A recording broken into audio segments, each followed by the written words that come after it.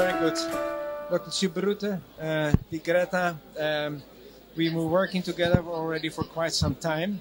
You're contributing to the Phase 3 study significantly, and that's also part of your work. And I'm always referring to your nice paper that you wrote, I think it was last year, where you compared the QFR with the IFR, with the FFR, right. and you saw all kinds of, I think, very positive features of the QFR. Can you summarize that data again for us? Shortly, what I may say shortly about the data, that QFR showed to be associated with really reduced radiation dose for both, of course, patient and the physician. But as we stand here and we work in that ionizing radiation facilities every day, it's very important for us as a doctors. Yeah. So this is the main, I think, the main topic and the main point of that work. Yeah, I think you mentioned also less fluoroscopy time, but that radiation dose, I believe also less contrast agent. Yes, of course. And indeed, for the patient, radiation is an important issue, but for you as the physician standing in the cath lab, you get it day in, day out. Yes, and that is where it is very, very important. And do you bring this down also into your daily clinical practice? Are you more conscious on what you are doing and how the QFR can help you? Actually, QFR we use, I think, every day in our clinical practice for patients with intermediate stenosis, of course, for Phase 3 trial. But we promote it in our clinic. Doctors are getting more and more familiar with that, and they begin to believe our findings, our results.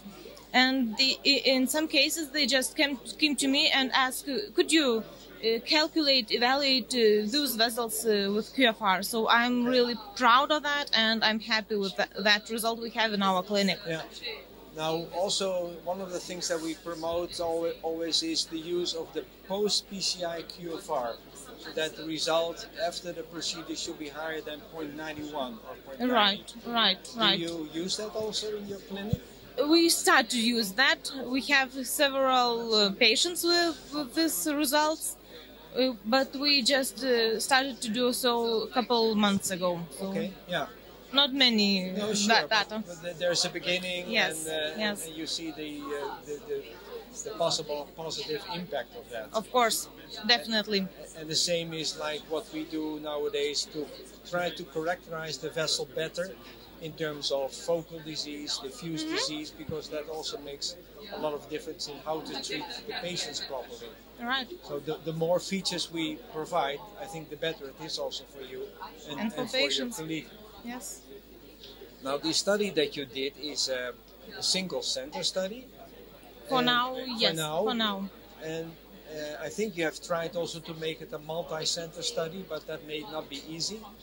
We talked with other Phase trial centers, so we are planning to do some sub-study or something near to Phase trials. So we are planning that with Niels. We talked about that. Yes. Yeah, with Niels Holm, who is the PI of the Phase 3 study. Yeah. Yes. Right. Yeah.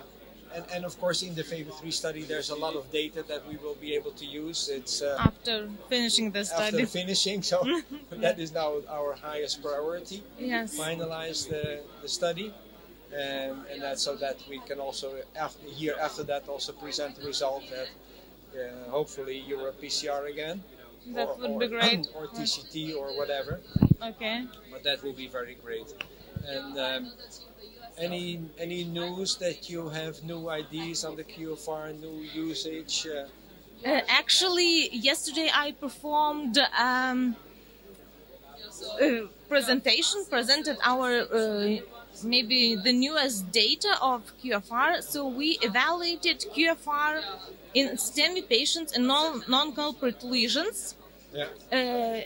Evaluating at the index procedure while patients coming with STEMI and for stage procedure, during stage procedure after at least 3 months. Okay. The results were great. Correlation was much up 0.95 in all coronary arteries, and the treatment decision agreement was 0.98.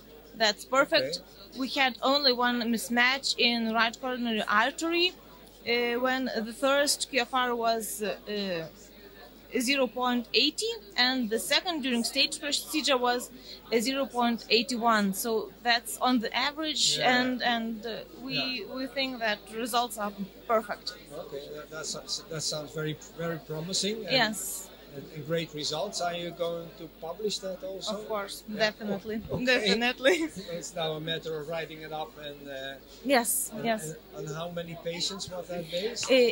I presented data of 105 vessels of 79 patients, okay. But we have now more patients in that study, so I believe that for the publications we have much more numbers of vessels. That is already a significant number. Yes, yeah.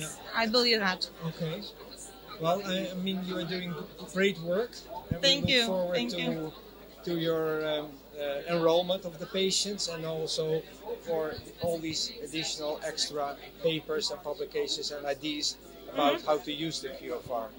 And as you have seen here also, we are making the QFR simpler and simpler. And, it's perfect. I used to try to use now the newest version. It's perfect, less than 1 minute. Yeah. It's great. Yeah, so we keep on pushing it more and more to get it simpler and simpler in the cath lab.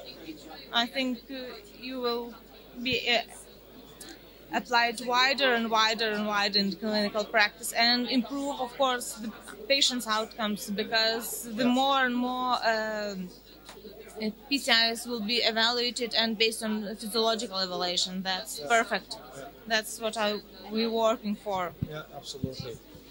Well, I would like to thank you very much for this interview. We will be in contact and talk to each other regularly. And I wish you success with all your research and the use also in clinical practice. Thank you very much, Hans. Thank you very much, Greta.